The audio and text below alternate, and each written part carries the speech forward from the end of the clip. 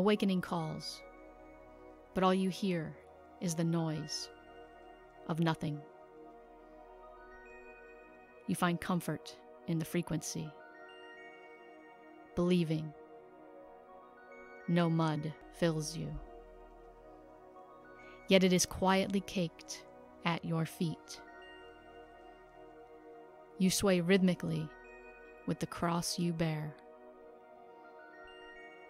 your hands fixed on its magnetizing poles. The electrical static labors your breathing. Awakening calls again.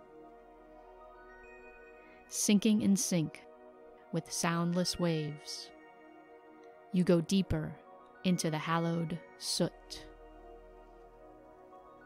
slowly dying in a ritualized burial. Awakening calls a third time. From nowhere, an incredible beam of light appears. Your hands instantly jolt free to cover your eyes. It is then you begin to see with the other.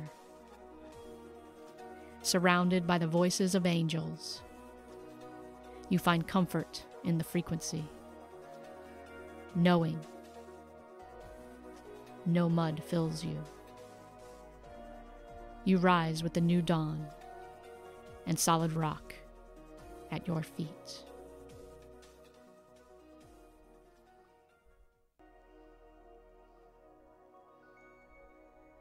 Welcome to Jar Your Mind. I'm Joey, and yes, we are moving into the age of Aquarius, where all will be known. The age of knowing. And right now we're in the age of Pisces, which is the age of I believe. Aquarius is coming. Time is coming. We are coming to that point. But right now we still have to have faith. What do you believe? That is the world that you will create. If you are sure that what you see is true in front of you, realize that it is only an illusion that has been created in your mind. And you can break free of it. You can break free of it, and you can train the mind back to source and back in to harmony with you and the connecting universe. But again, it is a conscious choice. It is a conscious choice at this point, and it is a free will decision. And sometimes it may seem like impossible because we are so programmed for limiting beliefs and limiting power.